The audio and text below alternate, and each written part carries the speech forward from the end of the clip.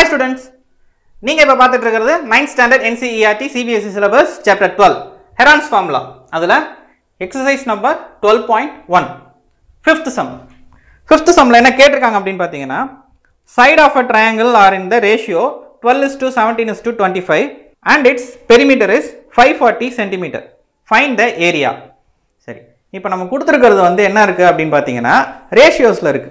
Ratios நமக்கு என்ன கொடுத்திருக்காங்க அப்படினு பாத்தீங்கன்னா 12:17:25 கொடுத்திருக்காங்க and perimeter வந்து 540 cm இருக்கு. சரி, இப்போ ரேஷியோ என்னவா இருக்கும் அப்படினு பாத்தீங்கன்னா 12:17:25 னா அதுக்கு perimeter என்னவா இருக்கும் அப்படினு பாத்தீங்கன்னா இதுடைய சம் மல்டிபிள்ஸா இருக்கும். ஏனா இருக்கிற வேல்யூஸ் எல்லாமே இருக்கிற ஹையஸ்ட் வேல்யூ எல்லாம் டிவைட் பண்ணிட்டு கடைசியா டிவைட் பண்ண முடியாம இருக்கிற ஒரு வேல்யூஸ் தான் ரேஷியோல இந்த மாதிரி கரெக்ட்டா எழுதி இருப்பாங்க. சோ இதுக்கு மேல இத டிவைட் பண்ணிருக்க முடியாது. ஒரு சம் மல்டிபிள்ஸ்ல இருந்து இத டிவைட் பண்ணிருப்பாங்க. அது லாஸ்டா இப்படி வந்து முடிஞ்சிருக்கு. சரி, இது என்னவா இருக்கும் அப்படி நமக்கு தெரியாததுனால நம்ம கரெக்ட்டா அந்த வேல்யூ கண்டுபிடிக்கிறதுக்கு ஒரு x ன்னு எடுத்துப்போம். சரியா? இப்போ வந்து இது வந்து ஒரு 12 ன்னு எடுத்துக்கோங்க. இது 17, இது 25 ன்னு வெச்சுக்கோங்க. இது சம் x, அதாவது 12 into sum x, 25 into sum x, 17 into x. So ratio எப்படி எழுதலாம்னு பாத்தீங்கன்னா 12x, அதாவது பெரிமீட்டருக்கு எழுதுறேன், 12x plus 17x plus 25x is equal to 540. இதுக்கு அப்புறம் என்ன பண்ணலாம்? x கண்டுபிடிக்கிறதுக்கு ஆல்ரெடி பெரிமீட்டர் இருக்கு. இதோட வேல்யூல இருந்து நம்ம x கண்டுபிடிக்கலாம். சோ ரேஷியோஸ் கொடுத்திருக்கிறது என்னன்னு பாத்தீங்கன்னா சைடுஸ் தான். அந்த சைடுஸ் தான் பெரிமீட்டரா எடுத்துறோம். அந்த பெரிமீட்டர் வச்சு தான் இந்த பெரிமீட்டர் ஈக்குவேட் பண்ணும்போது நமக்கு x கிடைக்க போகுது. சரி, இத ஆட் பண்ணும்போது 12 plus 17 is 29, 29 plus 25 54. 54x is equal to 540 கிடைக்குது. அப்ப x is equal to 540 divided by 54. 54 one time, 54 540 10 times இருக்கு. So x is equal to நம்ம கிடைச்சிருக்கிறது 10.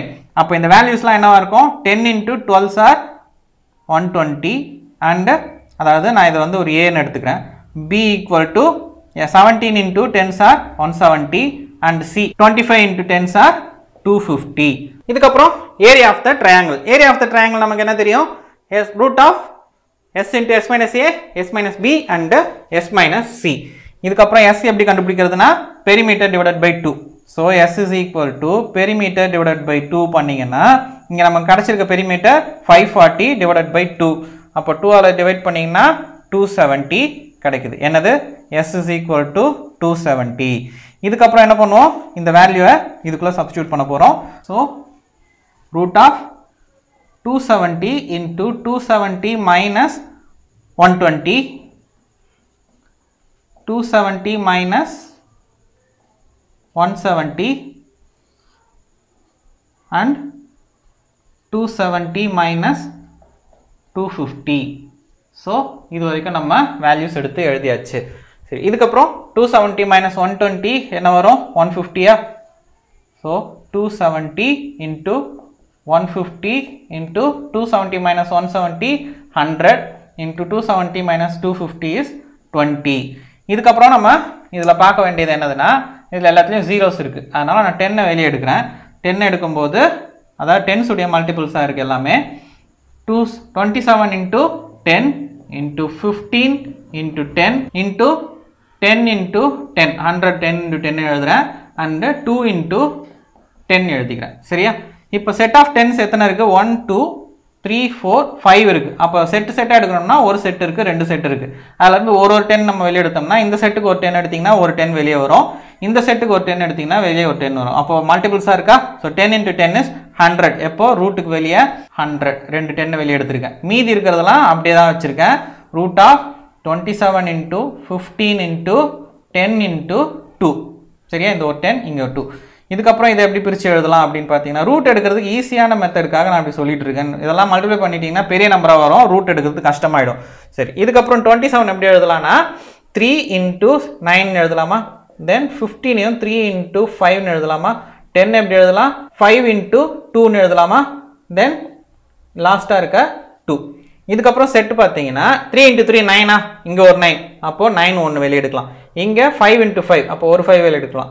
இங்க 2 ரெண்டு 2 இருக்கிறதுனால 2 into 2 ல ஒரு 2 வெளிய எடுக்கலாம். அப்ப கிடைக்கிறது என்னது? ரூட்ல எடுக்கும்போது 100 into இங்கே 9 into 9ன்றதுனால ஒரு 9 வெளியே எடுத்துட்டேன், ரூட் 9க்கு எடுத்தாச்சு. இங்கே 5 into 5ன்றதுனால ஒரு 5 வெளியே எடுக்கிறேன், ஒரு 5 போயிடும் ரூட் எடுக்கும்போது. 2 2 இருக்கிறதுனால ஒரு 2 வெளியே எடுத்தோம்னா எல்லாத்துக்கும் ரூட் இப்போ கேன்சல் ஆகிடுச்சு. இப்போ 5 2s are 10, 10 into 100 is 1000, 1000 into 9, அப்போ என்ன வருது 9000 நமக்கு கிடைக்குது. 9000 சென்டிமீட்டர் ஸ்கொயர். இங்க சென்டிமீட்டர் கொடுத்துருக்காங்க, அதனால நமக்கு சென்டிமீட்டர் ஸ்கொயர் ஏரியாவில் எழுதும்போது சென்டிமீட்டர் ஸ்கொயர் நம்ம எழுதுவோம். This is the answer. இந்த வீடியோ உங்களுக்கு பிடிச்சிருந்தா லைக் பண்ணுங்க, உங்க ஃப்ரெண்ட்ஸோட ஷேர் பண்ணிக்கோங்க. எந்த வீடியோவும் ஸ்கிப் பண்ணாம பாருங்க. உங்களோட டவுட்ஸ் ஆர் ஒப்பீனியன் ஏதாவது இருந்தால் கமெண்ட்ல சொல்லுங்க. கீழே டிஸ்கிரிப்ஷன்ல டெலிகிராம் லிங்கும் கொடுத்துருக்கேன், அதுலயும் நீங்க உங்களோட டவுட்ஸை ஷேர் பண்ணலாம். இதுவரைக்கும் நம்ம சேனல் ஹோம் லேர்னிங் ஜோனை சப்ஸ்கிரைப் பண்ணலாம், சப்ஸ்கிரைப் பண்ணிக்கோங்க. கூடவே அந்த பெல் ஐகான் கிளிக் பண்ணிக்கோங்க, அப்பதான் நாங்க போஸ்ட் பண்ற வீடியோஸ் உங்களுக்கு உடனே நோட்டிஃபிகேஷன்ல காட்டும். Thank you, students.